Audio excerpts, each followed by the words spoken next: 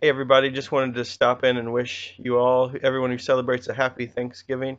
I have a ton to be thankful for this year and I plan on enjoying it. This is the first year that I'm going to Thanksgiving where I'm not really super self-conscious about how I look as much and more just kind of relaxed in my own skin, wearing clothes.